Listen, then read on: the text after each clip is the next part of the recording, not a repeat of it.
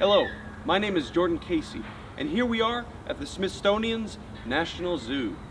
Let's take a look. The Smithsonian National Zoo sits on 163 acres and nearly has 2,700 animals, as well as nearly 390 species.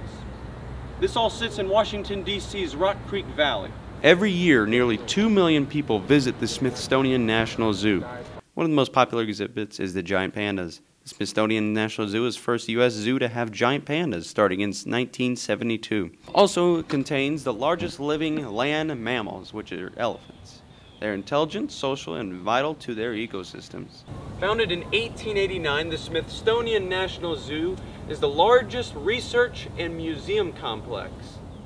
I love working here because every day you get to come in and see the animals and walk past them, and it's just awesome because it's exactly what you want to wake up and see every day, these beautiful animals. Also consisting of cheetahs, boars, otters, and else more. Well, I watch the elephants on camera every day and make sure that they're doing well and that their activity level is good. And so I always see them doing weird stuff all the time. So I have some funny stories about them. This is Jordan Casey and Bhakti Patel reporting for the JEA convention.